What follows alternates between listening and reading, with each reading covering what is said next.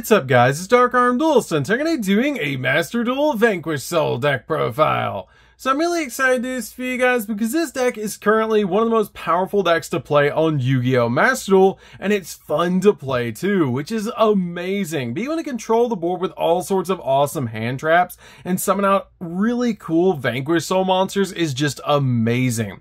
So without further ado, don't forget to like, comment, subscribe, hit the bell there so you can become part of the notification squad, and definitely check out the Patreon down in the description below for all those awesome rewards. Like getting your name description for every single video, getting assigned cards to the mail, and even getting to request a deck profile every single month you're a patron. So without further ado, let's get straight on into this. So first off, we're going to be playing 3 copies of Vanquish Soul Rising. This card is definitely a 3-of in the build, and it's one of the most powerful cards in the entire deck, because if this card is normal or special summon, you can add one non-warrior Vanquish Soul monster from your deck to your hand. This card also has an insane ability, and all of your Vanquish Soul monsters actually have different effects to reveal different attributes of monsters between fire, dark, and earth to get different abilities. And this card's unique ability is that quick effect. You can activate one of these effects by revealing monsters in your hand with different attributes. To reveal fire monsters, this card cannot be destroyed by card effects this turn, but if you reveal fire and dark, you destroy all other monsters in this card's column, which is really awesome about this card. We then play 2 copies of Dr. Madlove. Dr. Madlove is a really good 2-of in the deck. I almost played 3 copies in this build, but it's really good as a 2-of. If this card is normal or special summoned, you can add a Vanquish Soul spell or trap from your deck to your hand, and if you reveal dark monsters with this card's ability, then you get to one face-up monster that your opponent control loses 500 attack and defense, but if you reveal dark and earth, you return one monster with the lowest defense on the field back to the hand, your choice if it's a tie, which is a really cool effect for this card to have, just to be able to bounce a card off the field.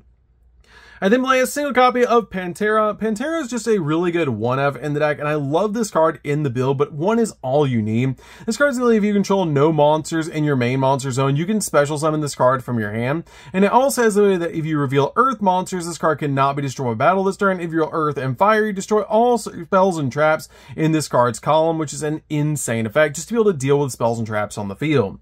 We then play 3 copies of Heavy Borger. Borger is really good as a 3-of in the deck. This card is really insane. You can play 2. I like 3 in my build, but this card is really good to be able to use because during the main phase, quick effect, you can target one non-machine Vanquish Soul monster that you control and return it back to the hand. And if you do, special summon this card from your hand. And it's a really awesome effect that it is a quick effect. So if your opponent does target one of your Vanquish Soul monsters, you can just basically chain this card and then bounce your card back to hand and put this card on the field. It also has a really cool effect that if you reveal a dark monster for this card's ability, you get to draw a card, and if you reveal earth and fire for this card's ability, then you get to inflict 1,500 points of damage to your opponent, which is just a really insane effect to do burn damage to your opponent with this card.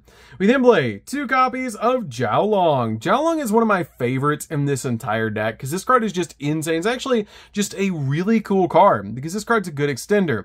And if you have to reveal a card in your hand to activate a Vanquish Soul card effect, then you can actually special summon this card from your hand for free.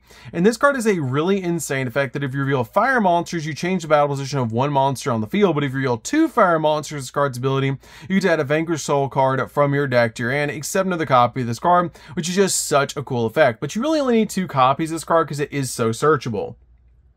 We then play 2 copies of our main boss monster, Caesar Vallis. Caesar Vallis is such a good card as a 2-of in this build, and this card is so easy to summon in this deck, because this card has a similar effect to your copy of Borger, that during your main phase, quick effect, you can target a non-dragon Vanquish Soul monster that you control and return that back to your hand, and if you do, special summon this card from your hand. And this card is a really cool ability. If you reveal earth for this card, this face-up card is unaffected by your opponent's activated effects this turn, but if you reveal earth, fire, and dark, you destroy 1 card on the field, and it doesn't target, which is so cool about this card's effect. We then play, for our other tech cards we're playing in the build, we're playing a single copy of Bestial Magnemite. Magnemite is really good as a 1-of in the deck because this card is just insane right now. This card lets you target a light or dark monster in the graveyard, banish it, and if you do, special summon this card from your hand, and it's a quick effect if your opponent controls a monster. And during the end phase, this card lets you add a dragon from your deck to your hand, which can be your copy of Caesar, which is just so cool to be able to do, or it can be a copy of Druis Worm. Druis Worm is just good as a 1-of in the build because both both these cards are currently at 1 in Master Duel, but this card is really good to be able to play in the deck to basically just spot remove cards off the field. Speaking of cards at 1, we also play a single copy of Fenrir. Fenrir is at 1 in Master Duel, but this card is basically a Cyber Dragon, plus it's an Earth in the deck that you can reveal in your hand, and it's really cool because you can special summon this card in your hand if you don't control a monster, just like a copy of Cyber Dragon. It spot removes cards off the field, which is just amazing. We then also play a single copy of Dolgaran. I really like one copy of Dolgaran in the deck because this card just deals with anything that your opponent puts on the field. We then play 3 copies of Ash Blossom. Ash Blossom's amazing as a 3-of in the build just to stop your opponent from basically touching the deck. This card is really good overall. We then play 3 copies of Maxi. It's insane that Maxi is still at 3 in Master Duel, and this card is overall just a fantastic hand trap because every time your opponent special summons, you're going to draw a card, which is so cool about this card. This card just ends games on its own, and it's just crazy that this card is still at 3 in Master Duel. We then play 2 copies of Dimension Shifter. We don't really care about the graveyard, so this card is just really good. Plus, you can technically reveal it if you want to for your Vanquish Souls effects, but usually you're going to want to use this card first. We then play 2 copies of DD Crow because there is a lot of graveyard heavy decks, and this card just helps out a lot to deal with graveyards, and it's amazing overall. Then we play a single copy of Karakuri. Karakuri is great in this deck as a 1-of. I only feel like you need a single copy. You could play 2 if you wanted to, but I like 1 overall in the deck. It's just a really powerful hand trap in this build that can basically just board break your opponent. So that's it for the monsters, guys. Let's get in to the spells.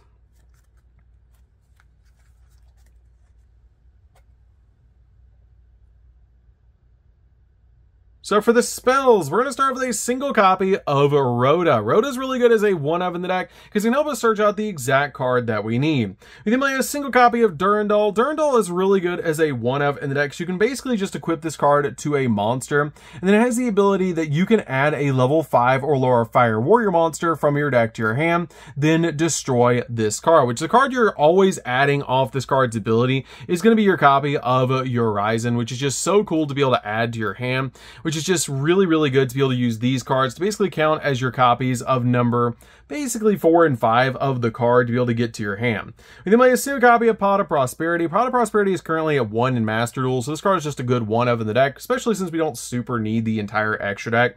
We then play a single copy of Continue. Continue's great because this card is a Monster Reborn. Lets you pay 500 life points and then target a Vanquish Soul monster in the graveyard and either add it to your hand or special summon it in defense position, which is a pretty cool ability.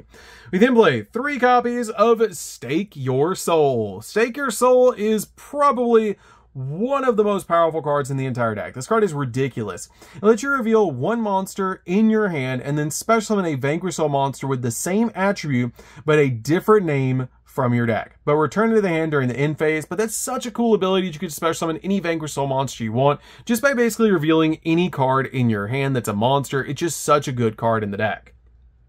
We then also play 3 copies of Small World. Small World is really good as a 3-of in this build because we have so many different bridges in the deck to be able to use with Small World to be able to get to the exact cards that we need. And it's just really good to be able to use basically our hand traps to be able to get into the exact cards that we need, and the tech monsters that we're playing that you can use basically in this build to get to the exact cards that you need, because the majority of our Vanquish Soul cards are all different types, which is so cool. And there are different attributes between fire, dark, and earth, which is basically the hand traps as well, which is just super cool to be able to do. So that's it for the spells, guys. Let's get in to the traps.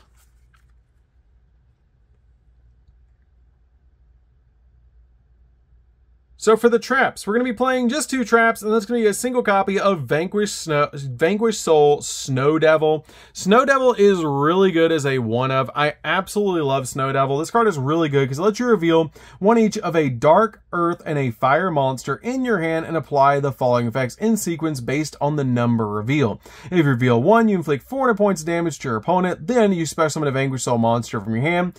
If you reveal 2, you inflict 600 points of damage to your opponent. Also this turn, Vanquish Soul monsters you control cannot be destroyed by card effects. And if you roll 3, you inflict 800 points of damage to your opponent. Then you destroy all monsters on the field, which is such a good ability about this card. It's just insane how powerful this 1-of trap is. We then play a single copy of There Can Be Only One, which is ironic that this card went to 1, and I've always wanted this card to go to 1, so I could say there can only be one copy of There Can Only Be One. This card is really good in the deck as a 1-up. You can play basically all different types in this deck, and this card is just super helpful in the build to be able to use as a floodgate, but it's at 1, so you can only play 1. So that's it for the main deck, guys. Let's get into the extra deck. So for the extra deck, guys, we're going to start off with 3 copies of Rock of the Vanquisher. Rock of the Vanquisher is the most important card in the entire extra. This card is a link 1 that you're going to be making with whatever you normal summon out to your side of the field, because this card is really cannot be used as link material. And then while you control a Vanquish Soul monster, your opponent's monsters can only target monsters you control with the highest attack. Their choice if it's a tie.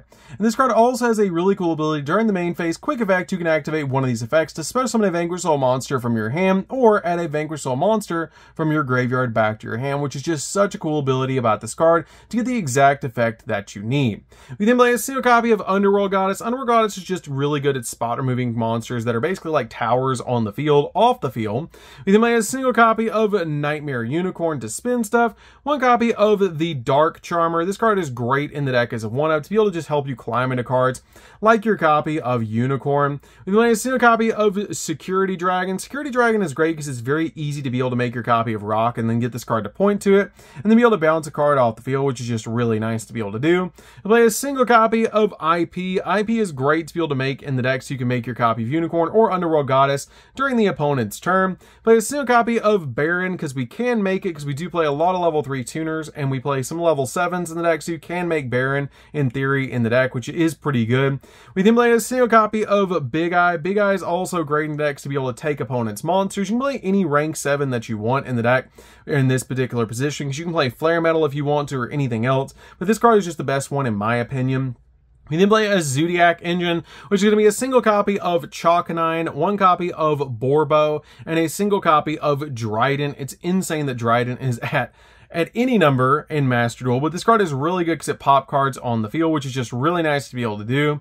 We then play a single copy of Baguska just so we can slow down the game, which is really nice about this card. And then finally play a single copy of Double A Zeus. Double A Zeus is just really good. It's basically board wiping the field, and it's just an overall fantastic card. So that's it for this one, guys. I hope you enjoy this Master Duel Vanquish Soul deck profile. This is a really fun deck to be able to play on Master Duel. If you guys have not played Vanquish Soul before on Master Duel, you should definitely give this deck a try because it's really fun and I absolutely love playing this deck, especially with the amount of hand traps that you can fit into this deck, which is just so cool. So that's going to do it for this one, guys. Don't forget to like, comment, subscribe, hit the bell there so you can become part of the notification squad, and we'll see you guys in the next video. See you later, guys.